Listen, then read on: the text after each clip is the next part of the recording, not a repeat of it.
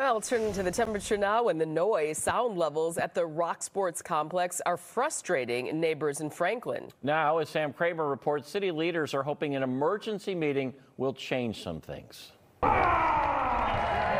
It's one thing if you're at the game. The atmosphere is everything.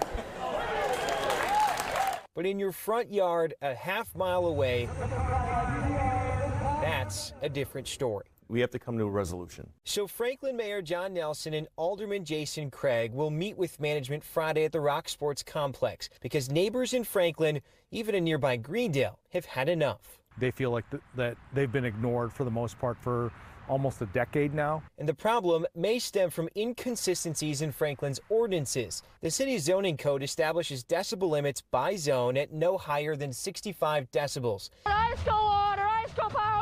More than a decade ago, the Rock was zoned in a Planned Development District, or PDD, which Nelson and Craig say set the decibel limits at 79, even though the city's noise ordinance says no one shall make or cause a sound between 70 and 79 decibels without a permit. What normally would be coded as a park, amusement, residential, they have a much lower threshold than what he has. Still, Mayor Nelson says he's confident both sides will find common ground. Turn volume down, turn speakers in, perhaps reconfiguring a sound system that keeps the majority of the noise inside the bowl area of the field. Mayor Nelson says he has ideas for solutions he'd like to see done in days or weeks, with longer-term goals set for the start of the Milwaukee Milkmen's next season.